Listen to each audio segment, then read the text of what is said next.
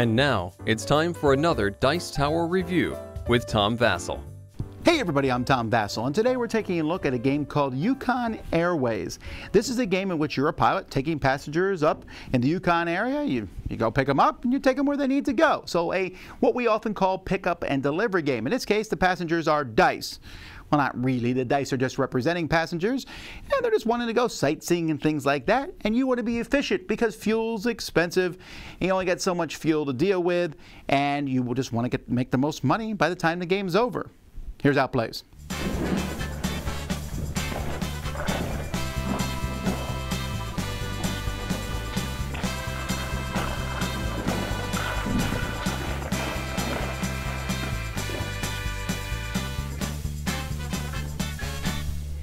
The game is going to take place over 6 rounds. Everyone rests on Monday, so there's nothing going on Monday in the course of the game. You're going to have a bunch of cubes. Everyone's going to start here in White Horse. That's where your planes are going to begin. You have these dice that are rolled initially and placed here on the board on the number that's been rolled. These dice are different passengers.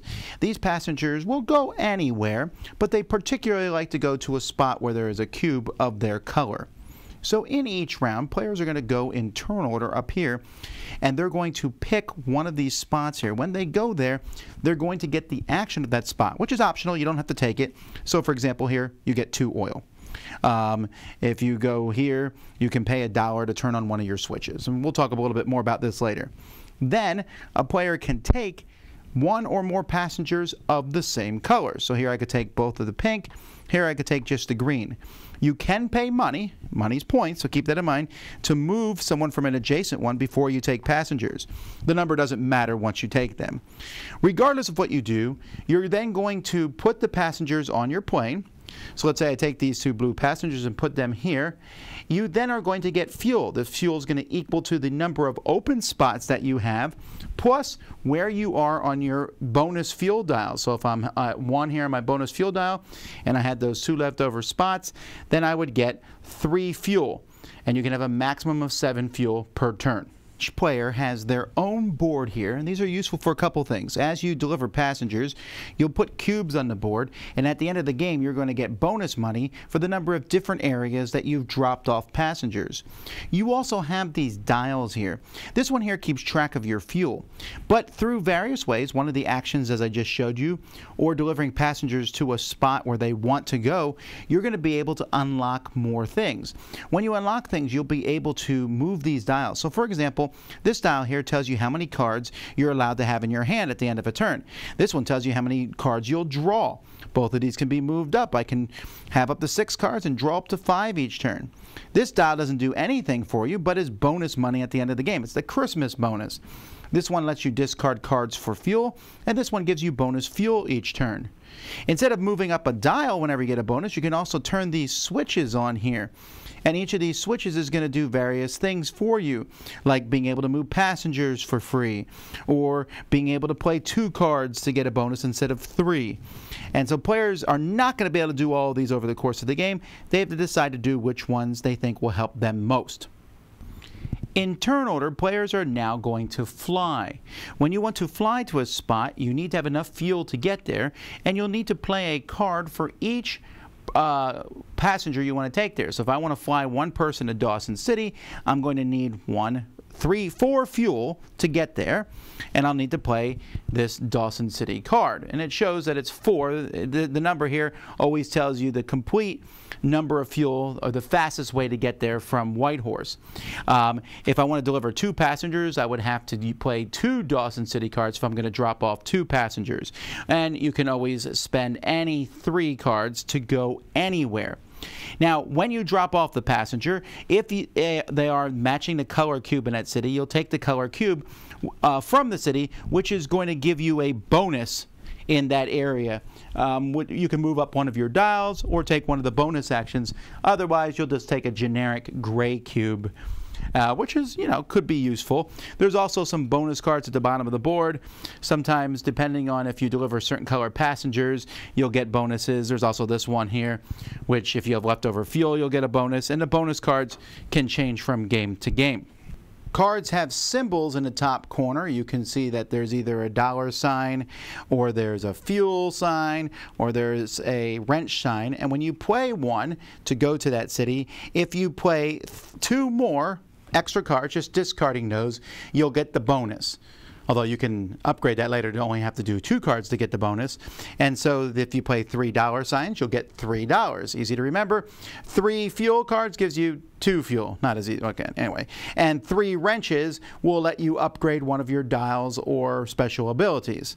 So you are using all the cards in your hand often for various things to get bonuses and to fly people. Once everyone has gone around the table and dropped off a passenger, you can go again. If you still have fuel, you can fly from the city you're at and maybe drop off somebody in another city. At the end of a round, all the passengers, whether delivered or not, are going to be re-rolled and put over here. And then all the airplanes are going to come back to Whitehorse. Players are also going to get money based on the highest city where they've stopped a passenger, plus 1 more for every passenger that they've dropped off. With the exception, you'll notice here at the very top, the cities that are far away, you'll get bonus money for dropping the people off there. Players will then draw cards and discard down to their hand size based on where their dials are and start the next round. Depending on where you went over here, the person who picked passengers up from number 1 will be first next round, and second, third, fourth, because there's no special ability here in the first spot, and you would only go there maybe because you want the color passengers, but if there's no special ability, but you'll get to go first next time. While if you go down here, you might get better special abilities, but you'll probably go last in the following round. After all 6 rounds are over, players are going to total their scores. They're going to be looking at the bonuses for the number of places they deliver to, plus the money that they've gotten over the course of the game, and plus the Christmas dial that might give you some extra money, and whoever has the most money is the winner. This board itself is cool looking and works well, but is also my one problem with components. Well, that and one of my planes broke. First of all, these dials are a real pain to put together. Happily, they give you extra pieces to put in there, so that's fine, but they just weren't easy dials to build. And then I hate these switches. I really do.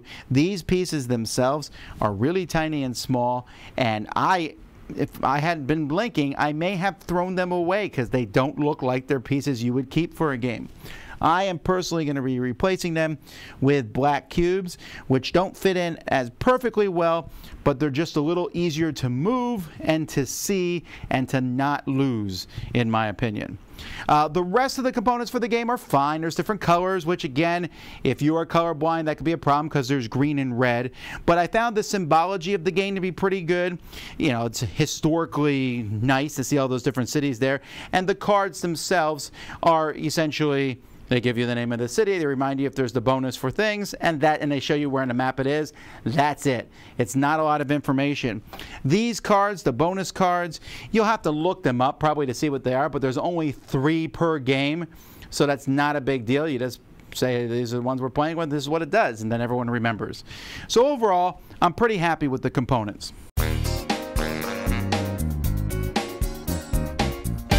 I find this to be a pleasantly themed game. It's a nice game. It's unique. There's a lot of pickup and delivery games, but this one, picking up the passengers and taking them to these different cities, I like it. It's an enjoyable theme, and even though the passengers are dice, the rest of it works. I mean, it doesn't hurt to have this little board in front of you with dials and things like, oh, I'm flying an airplane. The game itself is pretty basic. You're drawing cards, looking at those cards, figuring where am I going to go, what bonuses do I want, where am I going to drop off the passengers, and that's okay. I think I would just say the game was okay for that, even with the drafting of the dice, which I like, with the special abilities. Like one lets you take 2 different colored dice, and one gives you extra fuel. But where the game shines and what makes it interesting is these dial/switches. So there's 1, 2, 3, 4, 5, 6, 7 switches, and then the dials have a total of, let's see, 6, 7, 8, 9, 10, 11, 12, 13, 14, 15, 16, 17, 18, 19 things. So 19 plus 7, 26 upgrades. You're not going to get 26 upgrades over the course of a game. And I tried, right? Like my first game, the very first thing I did was I took the thing that said I only needed to use 2 bonus cards to get an upgrade. And then I delivered dice and did upgrades, and I upgraded several things, but you can't upgrade them all. So you have to figure out what's the best way to do. You can only have 7 fuel, so you can't even get to that last spot that needs 10 fuel to get there unless you play bonus cards that give you extra fuel to get there, and or you move up your discarded card to get oil. So is that what you want to try to do? Or maybe you just put all your stuff in the Christmas bonus and take the Christmas bonus at the end. That's points.